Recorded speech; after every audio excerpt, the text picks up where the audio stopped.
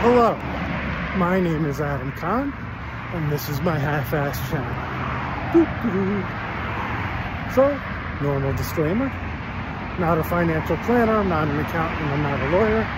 Please use any of the information on this channel for informational and entertainment purposes only. Reach out to your financial planner, your accountant, or your lawyer for any financial decisions you make.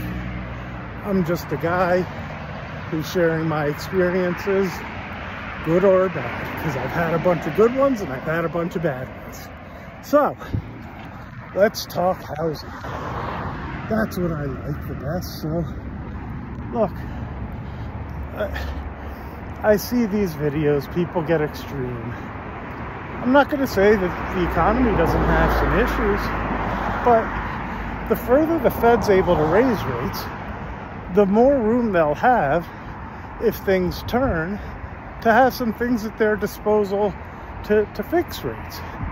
You know, my brother made a comment about that. He's a smart guy. He's usually pretty right about this stuff. And that's what I see.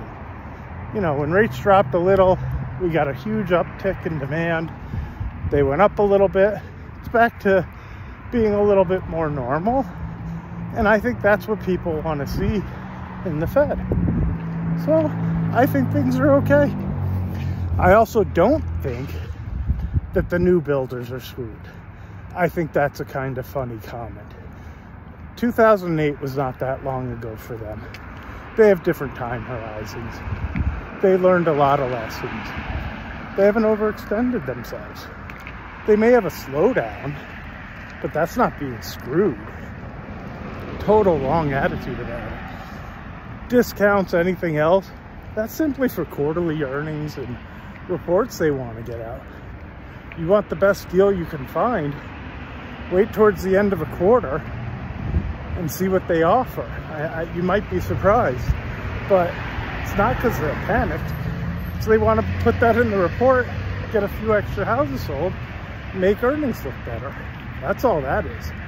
So anyway, that's my 2 cents for the day. I'm going to keep it short. The short ones seem to get more views. Please leave a subscribe, thumbs up, like, dislike. Feel free to communicate. So I'll be happy to answer. Have a great day.